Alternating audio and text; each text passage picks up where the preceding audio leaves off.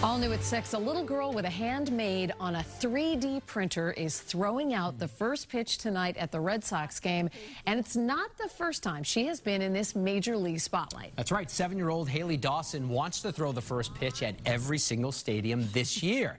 WBZ's Juli McDonald is live for us at Fenway tonight. And Juli, the Sox are helping to make that dream come true. Yeah, that's right, Lisa and David. You smile just the minute you meet this little girl. She is silly. She's strong. The hand that she was born with looks different than other kids, but she is proving one pitch at a time just how unstoppable she is.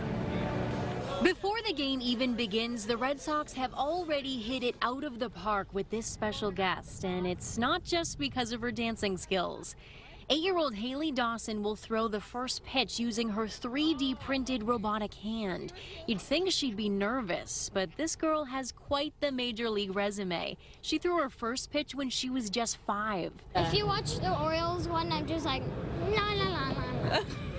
Fenway marks pitch number 21, and Hailey's mom says watching her confidence grow has been priceless. She was born with Poland syndrome, so and all I ever want as a mom is for her to be happy, to be confident and secure in who she is, and she owns her hand.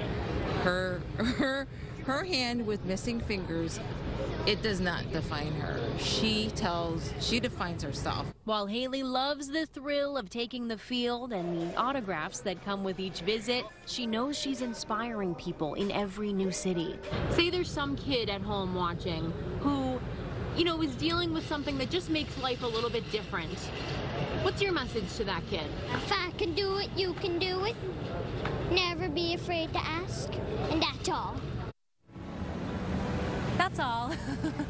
All right, so Hailey's obviously thrown a bunch of pitches. She's been to a bunch of ballparks, but she and her mom said, that being said, they were still very excited to see our historic park up close. Live from Fenway, I'm Juli McDonald, WBZ News.